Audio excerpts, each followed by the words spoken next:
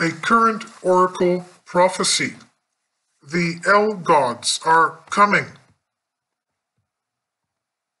We know that in ancient times, the leaders, the kings of their country used to go to an oracle to get a prophecy as to what would be going on with their battle, with their kingdom, with their people, with their enemies.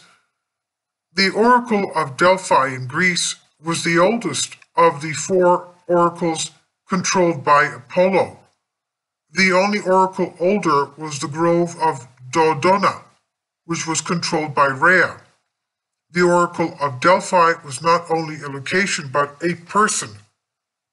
Those who sought the future would go to Delphi asking the oracle a question and would receive an answer in the form of a prophecy. The prophecies were in verse, and they would also be riddles of sorts, which would have to be interpreted. There is one prophecy, the oracle, concerning the El gods that are coming. These are two oracles that came a few years ago. Open your mind, trying to understand what these means. The first sign, this is of course translated from Greek.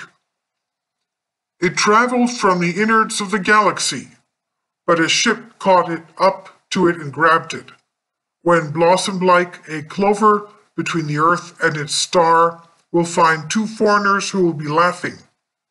The snick of the flare will illuminate a M and two teeth.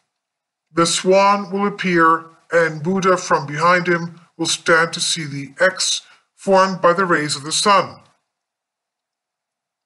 One of you will be looking at the one stranger, the other stranger will leave from the other side. Buddha, great and still, will be looking. The stranger with the pointy head will speak. The X will grow its ends, and the left leg will appear a ladder. In the left leg will appear a ladder. The swan will reach, and the Buddha will still looking. Many others will come to talk with the stranger. Now this is what it said in Greek. I read Greek, so I'll say it anyway. Ταξίδεψε από σπλάχνα του γαλαξία, in other words, it came from the depths of the galaxy. Με ένα πλοίο πρόλαβε και το άρπαξε. With one ship, it,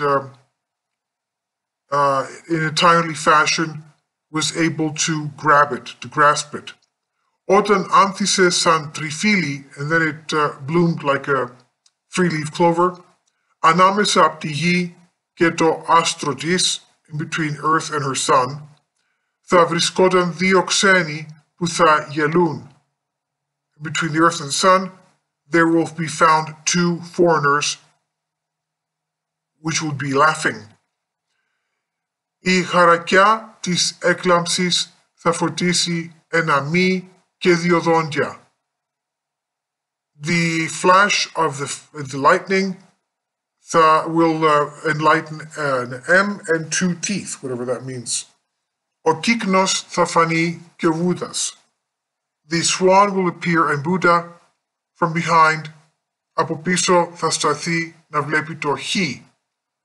Okay, I won't go on. It's basically the English version of the prophecy that we've read before.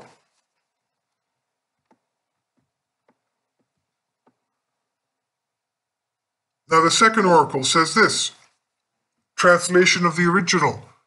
A well-dressed skull will be looking at the umbilical cord. Ghosts will come out from there. From frustration you will throw a stone tied with rope to the sea at a depth that only a giant squid can reach. Surrounded by the ghosts you will await the covered letters that will send them away. One ghost will last. HT. Holy temple will arrive. The dragon that will appear will be facing the scepter. The ghost that will be looking the star that sent the HT, the holy temple. 1101, the name of the star that the dragon looks at 2. The speaking trumpet, Televoas, arrived at Stonehenge. The tail of the fish got lost at the bottom. Well, you can see how ridiculous these riddles sound. Who can make heads or tails out of this? I'll leave a link below for you for this. on Awakening for All.